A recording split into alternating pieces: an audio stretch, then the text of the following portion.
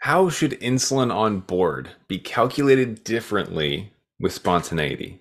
And if you don't know what insulin on board is, this video might not be for you. This is specific to insulin dependent diabetes.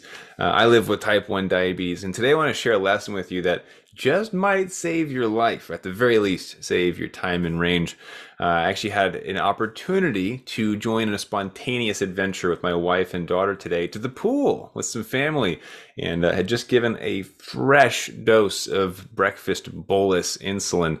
So today I want to break down how I recalculated, made sure the insulin on board did not impact that activity. How not only did I not stay low, but I stayed between 80 and 94 for the entire duration of the event, and to go into a bit more of how I calculate these things in general life with diabetes. If you don't know who I am, my name is Matt Vandevecht. I'm a certified master fitness trainer and nutritionist living with type 1 diabetes. And today, I hope you find some value in this real life example from today. So without any further ado, let's get into our theme song and then jump into some diabetes math that I hope you find helpful. Let's get to it. I've spent the last 10 years pushing the limits while identifying trends and patterns in my type 1 diabetes management. Follow along as I learn, apply, and share the fitness, nutrition, and lifestyle strategies that I've learned from diabetes experts around the world. The real question is, how can we live fearlessly with diabetes while maintaining stable blood sugars? This podcast is here to give you the answer. My name is Matt Vandevecht, head coach and co-founder of FTF Warrior, and welcome to Part of My Pancreas. This morning, my wife comes barging into my home office, and is just like, "What are you doing right now?" I'm like, I'm just getting through my team emails right now, just kind of getting ready for the day. What's going on?" And she's like, "My family has a cabana at the pool next to the beach. Do you want to go?" And I'm like, "Let me double check my work real quick." Absolutely. Let's go. Thankfully, I didn't have any calls or meetings that were hard scheduled, just had some tasks to do. So I was like, all right, this would be an awesome opportunity to just slow down for a minute. And if you don't know, a lot of my life is very fast paced. I'm training for triathlons. I'm writing, well, I'm not going to tell you about that project yet, but getting a lot of stuff done in the world of diabetes and, of course, raising my daughter, spending time with my wife. It's a fun mix of chaos. And so I thought, you know what, let's go to the pool for an hour or two. It'll be a blessing, and we'll get a chance to relax, and I can take my daughter in the water, get her some practice because she's only 20 months old.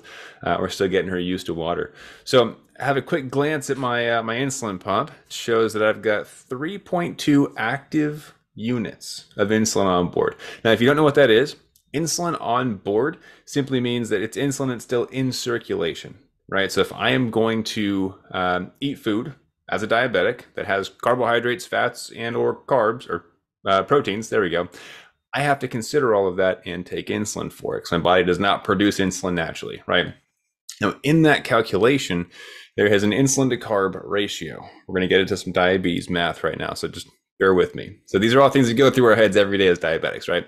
And so I've taken a specific amount of insulin to balance out the specific amount of carbs that I had for breakfast. And of course, if you've been following me for a while, you know that we're also considering fats and proteins and fibers in our dosing decisions as well, right? As I have done frequently. Now, with this insulin on board, insulin still in circulation, I like to view it as the potential to drop, right? The potential of a lower blood sugar. And as I glanced at my blood sugars to see, where I was sitting, I was at 98. Now, with zero context, 98 is a fantastic blood sugar number. Love it. I mean, non-diabetic essentially, right? Especially considering I had just had a large breakfast. Now, what you want to consider with insulin on board, or what I want to consider, right? Because this is not medical advice. I should have said that at the beginning. Nothing I say is medical advice. Don't listen to me. I'm probably crazy, right? Go talk to your doctor, whatever. But what I consider is the potential quote unquote threat of insulin on board and the balancing of my diabetes math equations. So hypothetically, the 3.2 insulin units that were left on board or still in circulation, right, still doing its thing, should hypothetically be balanced out by the amount of food that I consumed for breakfast. So sitting at my desk, everything's fine and dandy, right? We're good to go if I'm at my desk. Now, why does that matter? Now, there's a lot more that goes into this equation, right? That's why we talk about blood sugar formulas all the time. In fact, if you don't know what blood sugar formulas are, I use a specific one called the 80-20 blood sugar formula. It's how I predict stable blood sugars. It's exactly what I use this morning on a larger scale. If you don't know what that is or you're curious about it, I'll drop something in the show notes or in the description. You can go click on that and check it out. All right. Now, what I want to consider in this whole equation that I've got going on is that at my desk, my heart rate is lower. There's no expenditure of energy. I don't have to worry about that insulin on board working in an instant, right? What I do have to worry about is if the calculation at the beginning was wrong, like if my insulin to carb ratio was incorrect. And there are specific ways you can identify that, but we're not going to get into that in today's episode. What I now have to consider is this spontaneous activity, right? So we're not just going to go to the pool and sit.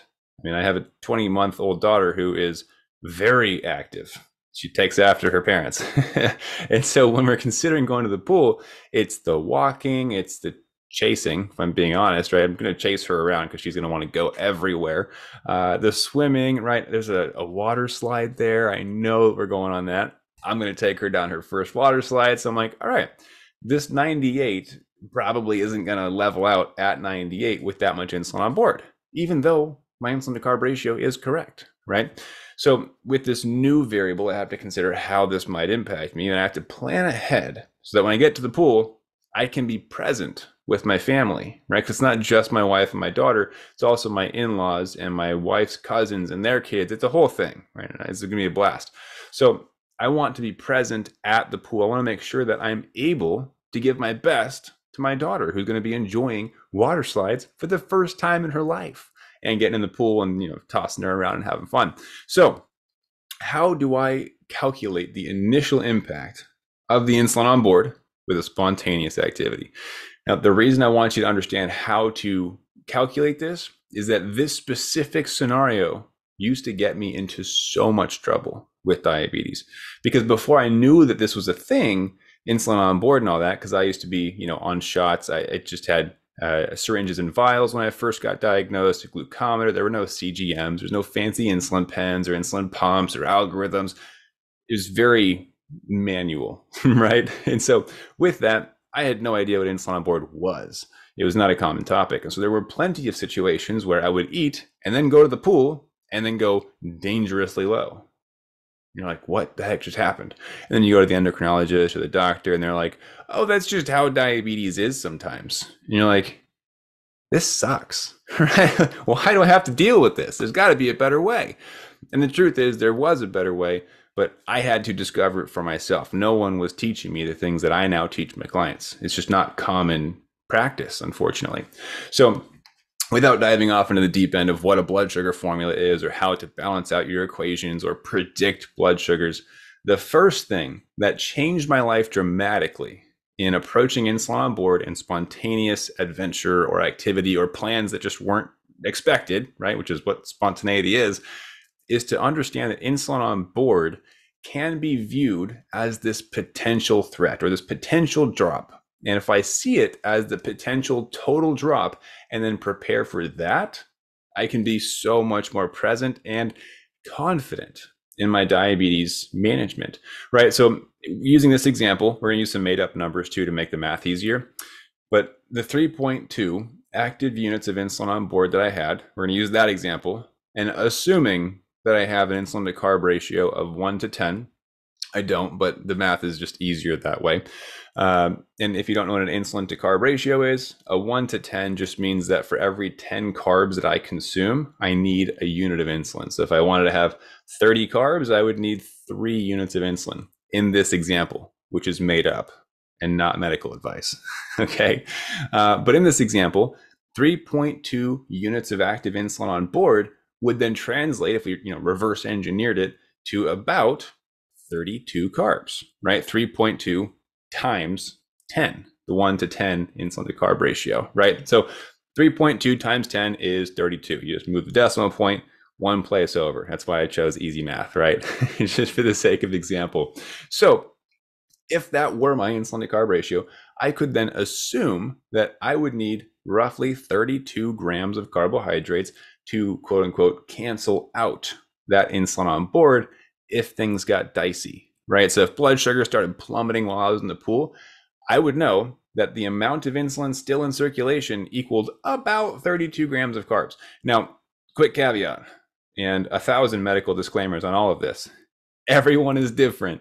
Your insulin to carb ratio is different. Your insulin sensitivity is different. The time of day impacts this, the types of activities. Are you stressed out? Maybe you're scared of drowning and that's going to spike your cortisol, and maybe you go high and not low, right?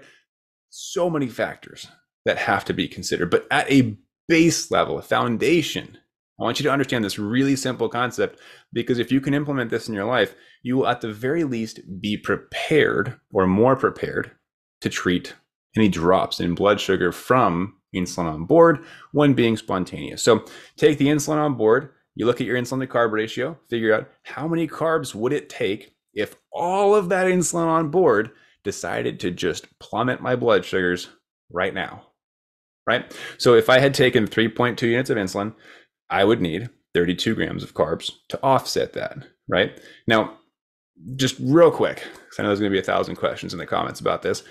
Contextually speaking, there are more variables at play, like the fact that I ate breakfast, which was more than 32 carbs, and did account for the 3.2 units of insulin on board. So now I'm going to try not to geek out too much over this, because I love talking about blood sugar analytics and, interpreting CGM graphs and all this.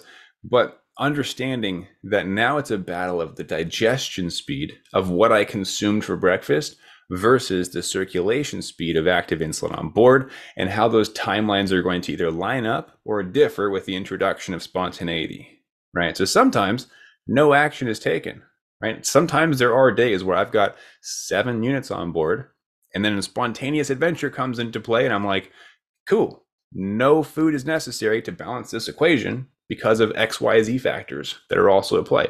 But at a base, lows pose a more potential threat in this circumstance where you've got insulin on board and activity and all that. So in order to be more prepared, what I have done in the past is taken the insulin on board, calculated at that moment, and then packed enough snacks to balance that equation out. So in this made up example of a 1 to 10 insulin to carb ratio, that means that for every 1 unit of insulin on board, I would need 10 carbs to balance the equation, right? So with 3.2 units, that's 32 carbs. Does that make sense? I really hope it does. And you know what? If this is something that you're like, oh my gosh, light bulb moment, this is making too much sense. I really like the idea of diabetes math. I didn't know you could calculate stuff.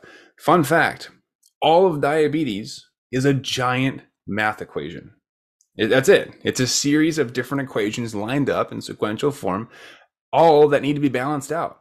Your insulin, your activity, your stress, your hydration, your sleep, all of these things are math equations, which sounds threatening to some people and fun to others. For me, just so you know, I get a lot of questions like, I don't know if this would work for me. I'm really bad at math. And I'm like, I failed math in college. I actually had to retake the class. And I'm the guy that now promotes diabetes math, that talks about blood sugar formulas. So if I can do it, I promise you, we can get you through it, right? It's something we can actually work through and set up with you, which is why we have coaching programs that help you set up these formulas next to you, side by side, right? But understand that it goes so much deeper than this. As a surface level, just rule of thumb, this is a great way to be prepared. People ask me, well, how many carbs should I bring with me to the pool? I'm like, well, let's think about how much insulin is on board as a starting point, right? But at the very least, this will give you an idea of what you can do to better prepare for spontaneous activities with insulin on board. This is your baseline so that you can start getting out there and enjoying more of life, okay? And that's what I want for you. I want stable blood sugars and happiness. Those things can coexist. I used to think you could either be happy by ignoring your blood sugars, or you could hyper focus on blood sugars but then not be happy. Like that was the 2 choices that I gave myself for the first 10 years or whatever living with diabetes. Turns out you can have both. You can have stable, healthy blood sugars and healthy and happy life, right? So the big goal, healthy and happy. Now that's only possible with blood sugar formulas, because you get as close to automation as possible with the blood sugars, which allows you to be more present in life like I was today at the pool. And I'll throw a picture up right here. If you're on YouTube with me, this is a little family pic right before I took Brooklyn down her first water slide ever. And her face, I don't have a picture of it, but her face lit up. I snuck a little peek. I looked at it because she was sitting on my lap as we went down. Oh, she was so excited. She was nervous too. Full disclosure. She was like, I don't know if I want to. Which really just means she said no. I encouraged her. I was like, you sure? Let's try it. And she said, okay. We got down it. And the second we hit the water, she looks at me and goes, more, more, more. I was like, that's my girl. I love it. So we had a blast. And it's all because of blood sugar formulas enabled me to be more present in the moment, because I could make a quick calculation before getting out there that enabled me to be spontaneous and not worry about the blood sugars. Now, again, I come to toss this CGM shot up as well. So if you're on YouTube with me, this is what my blood sugars look like. We took off right in the middle there. You can kind of see where it dipped into 98. So I had a little bit of a spike from my breakfast, went to like 140. And by the way, it's like 90 carbs. You can eat carbs and still have stable blood sugars too. That's a different discussion though. But this is what blood sugars look like. As you can see, it went to 98 and cruised between 80, I think it was like 81 and 96 the whole time we were there. There was a very specific strategy I followed, and at a baseline, it's what I just walked you through to get me going, to have that initial strategy. And then from there, I talked to my clients about, glucose burn rates, your activity impact ratios, your macronutrient profiles. We get deep into it. I love geeking out on the science behind it, but at the very least, I hope this gives you a little more confidence in your decisions to be spontaneous when considering insulin on board. And if you have not considered insulin on board yet, that's probably why you're seeing big drops in blood glucose surrounding activity. I would encourage you to think about that the next time you want to be active. All right. So hope this was helpful. I really do.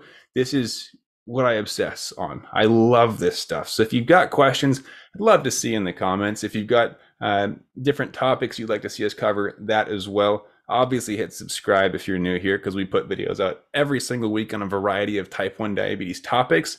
And I got some really fun, kind of insane challenges and updates for you guys in the next couple of weeks. Something that I signed up for that I'm a little bit nervous about, but also very excited to share with you. So thanks so much for hanging out. Hit that subscribe button, leave a comment. Love hearing from you guys. And as always, I hope you get the most out of life and keep up the fight. Oh, and if you're on YouTube with me, you're going to love this video next. Just go ahead and tap on that one, and it'll be to take you right over to watch it. All right. So have a great day. See you guys next time. Bye.